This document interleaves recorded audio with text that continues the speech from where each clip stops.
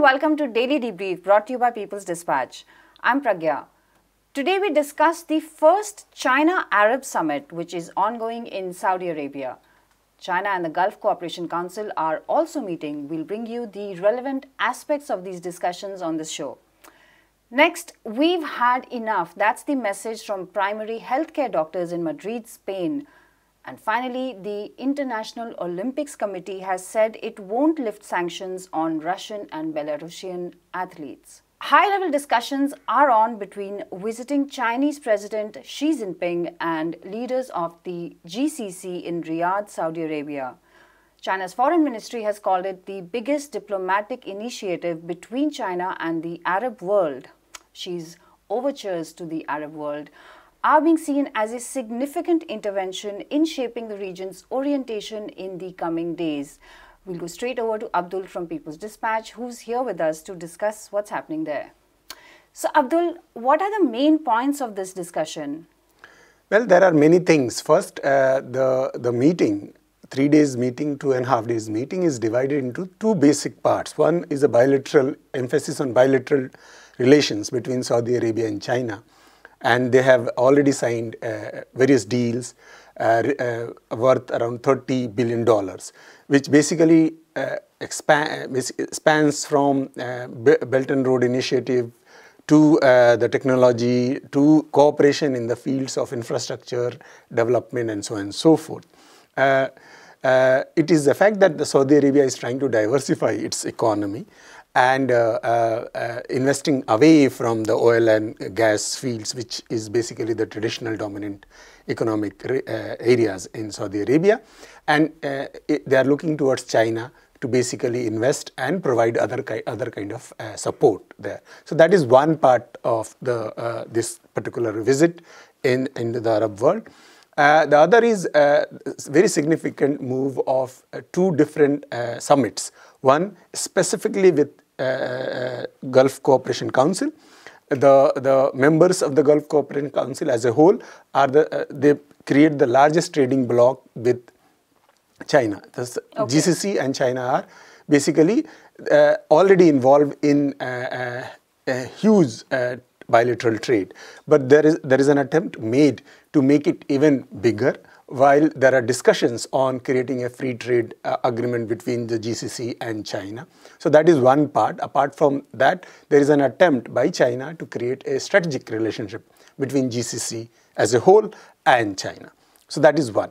As far as the summit between the Arab countries and China is concerned, they are primarily looking towards expanding the existing cooperation in areas such as Belt and Road Initiative, Global Development Initiative, Global Security Initiative. These are the different terms used by Chinese. These are the different kinds of large-scale programs devised by the Chinese to create a global cooperation network with the developing countries all across the world. Okay. And Arab, as for the Chinese perspective, Arab world is a very significant area where there is a huge prospect of creating strong and deeper roots of bilateral and multilateral relationships.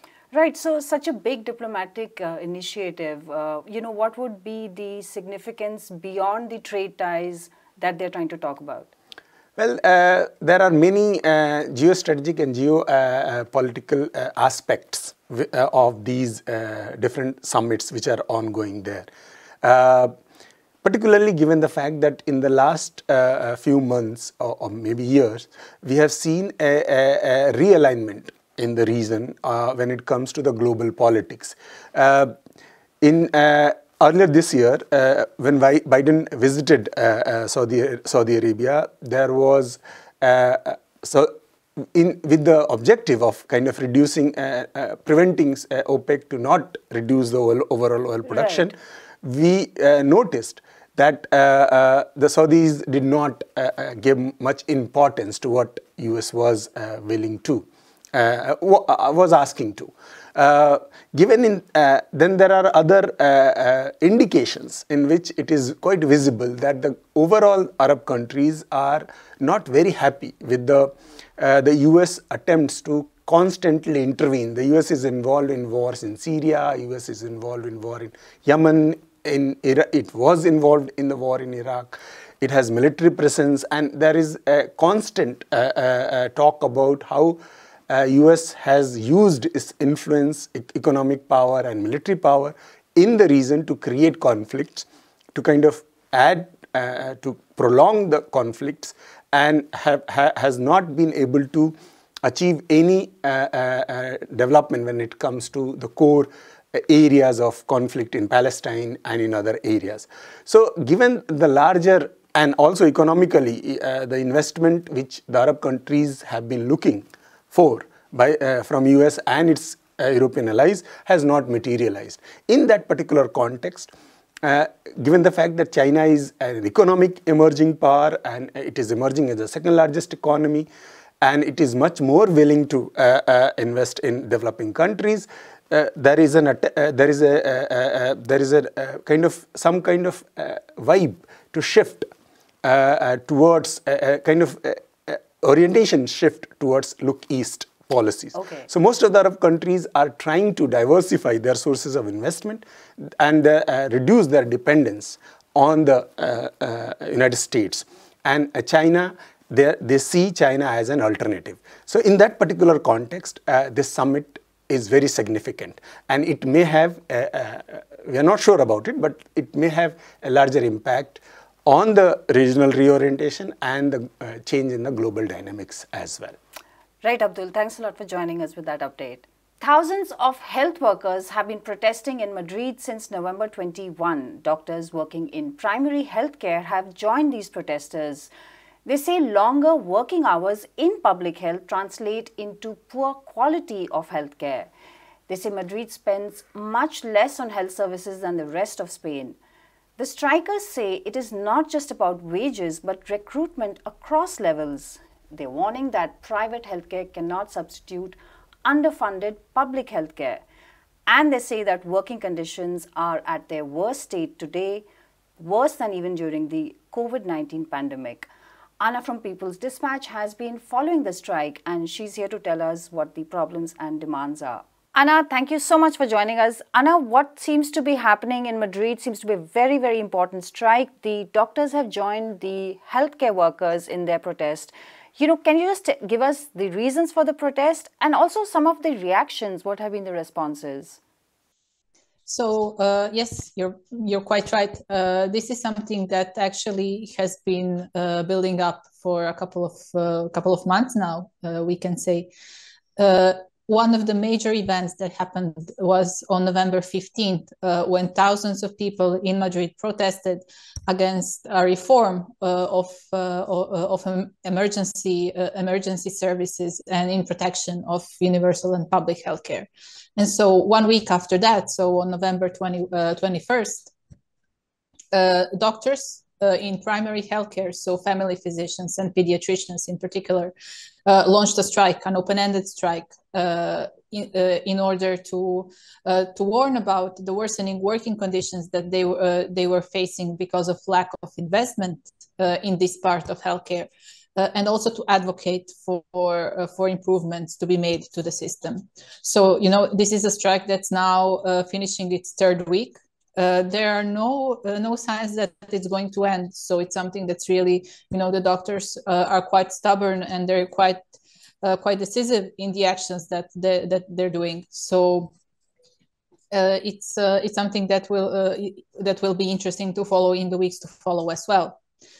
And so, as I said, the reasons behind both the protests and the strike are quite interesting, because if we look at the healthcare system in Spain, Madrid is one of the richest regions in the country, yet it's one that invests less in healthcare than any other part of the country. And this is particularly true for primary healthcare, which we know is very important because, it's the first point of contact that people have with the healthcare system. And according to the doctors who are on strike, Madrid only invests in the primary healthcare system a bit more than 10% of the overall health budget, which is very, very low.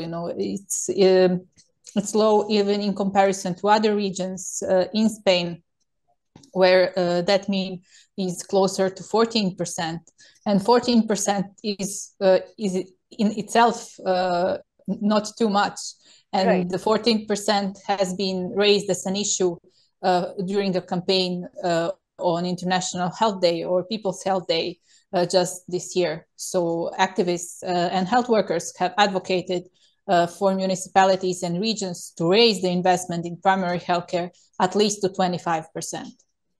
So, Anna, what's actually very curious about this is that when there is a region which already is spending the least compared to the mean of the other regions, then why is it seems that in fact the funding is also the sticking point in the negotiations.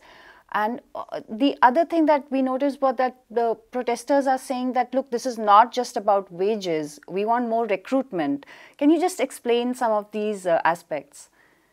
Yes, so again, you're absolutely correct, and it's something that we have seen in strikes by health workers, not only in Spain, but in other parts of the world. So one key issue that health workers are stressing when they go on strike is that they're striking not for themselves. They're striking for their patients. They're striking for public health systems which can cope with the needs of people who are coming there.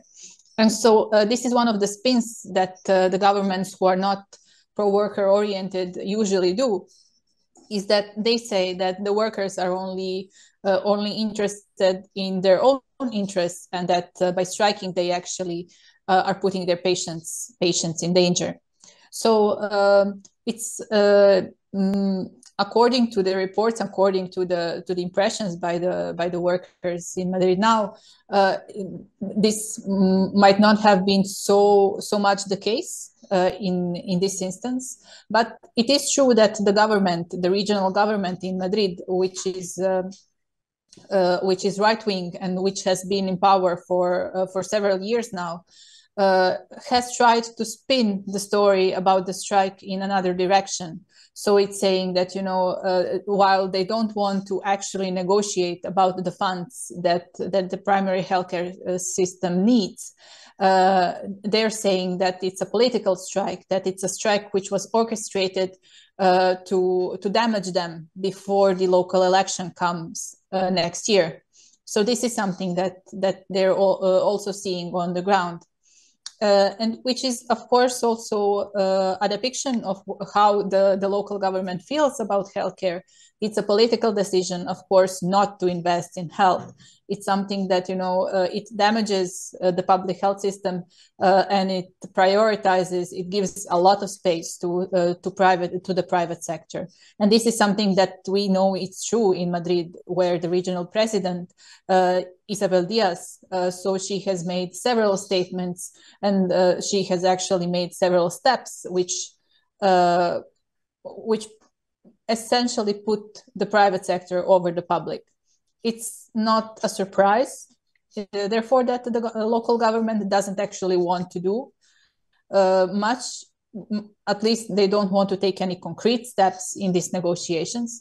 And so the negotiations at the moment are quite stalled. It's not quite certain what's going to happen in the next days. There have been reports that the government has offered the physicians some things. So, for example, one of their grievances is about the number of people they see each day, because it's a very high number. They're not able to dedicate more than a couple of minutes to each patient. And so allegedly the government is saying, okay, so we'll cap the number, and you will have to see 34 patients at most if you're a family doctor. If you're a pediatrician, 24 kids. But at the same time, they're not making sure to explain what's going to happen to the other people, because it's not that, the people just go to the doctor because they want to have fun. They actually need the doctor. So if you cap the number, where are the rest of people going to go? And that's something that the physicians also want to, for the government to address. It's not only about making empty promises. It's also about showing that there's a material base for implementing the things that they're saying they want to do. Right, Anna. Thanks a lot for that update. Thanks. International Olympics Committee Chief Thomas Bach has said it will stick to excluding Russia and Belarus. The IOC's ban had kicked in after the Russia-Ukraine war began in February. Does it mean these countries are excluded from the qualifying process for the 2024 Paris Olympics?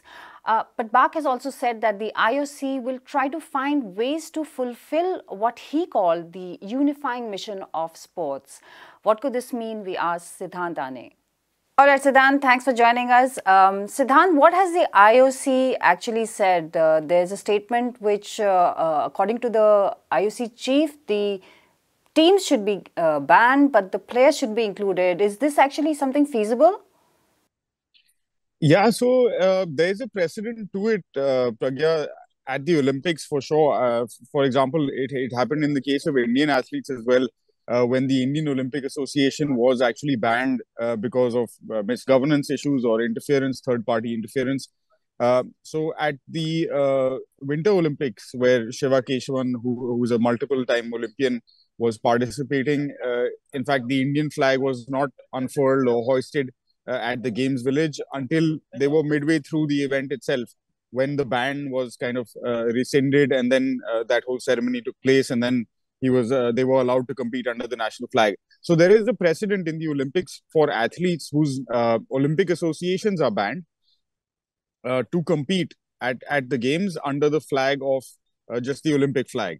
So the credit for their medals, etc., doesn't go to the country, but the athletes themselves are allowed to compete. But the issue here is far bigger than that, because the sanctions on Russian as well as Belarusian athletes extend much further than just the Olympic Committee. So according to the IOC and the instructions that it has given to the various international sports federations, athletes from Russia and Belarus will not be allowed to participate in events at all, which means their qualification for the Olympics itself is in jeopardy or is in doubt at the very least. There are, of course, there's over a year left for the Paris Olympic Games, but this is the year, it'll be a crucial year, 2023, sorry, when a lot of qualifying events will take place there are 32 different sports that are going to be held in Paris. Over 10,000 athletes will compete, 50% men, 50% women. Over the next year, we'll know exactly who is competing and who is not. And as of now, the IOC had its executive board meeting. Yesterday was, I think, the last day at Lausanne, where its headquarters are in Switzerland. And as of now, they said they had extremely deep and detailed discussions on the subject, but they unanimously feel that this is not the time to be lifting the sanctions that have been imposed on both these countries. Actually, this has been a subject of much debate even earlier, and I think there's been some kind of a sanction imposed, a sort of penalty imposed on one of the boards or associations which tried to ban Russian and Belarusian authorities. Yeah, it's a bit confusing actually what's going on in various different sports. Tennis, for example, has taken a stand where individual athletes from these two nations were not allowed to participate. Now, while the Olympic Association itself has imposed these sanctions on Russia and Belarus, at the same time, they have come out against the tennis tours or Wimbledon in particular, saying, there's no reason or it is not fair for you to have excluded these athletes from participating. So I think it's a question of who is actually in charge in terms of running or who are the powerful parties that are running each of these federations. And I think we can see where the strengths lie more with Western Europe and those parts of the world.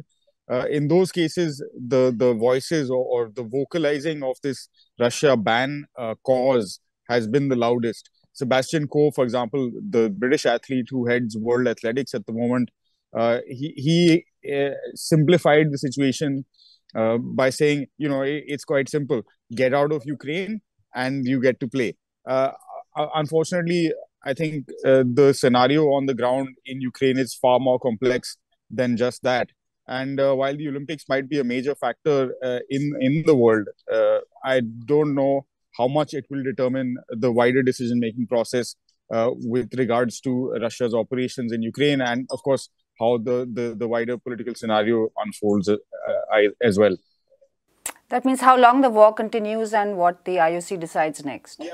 The IOC also has made it clear that at this point they do not want to make any kind of firm comment on Russia or Belarus's participation at the Olympics itself, because there is still a lot of time, and like the spokesperson has said, the situation is changing sometimes on a daily basis. So they will they'll give it some time, see how things go, and then probably come to a decision much closer to the date.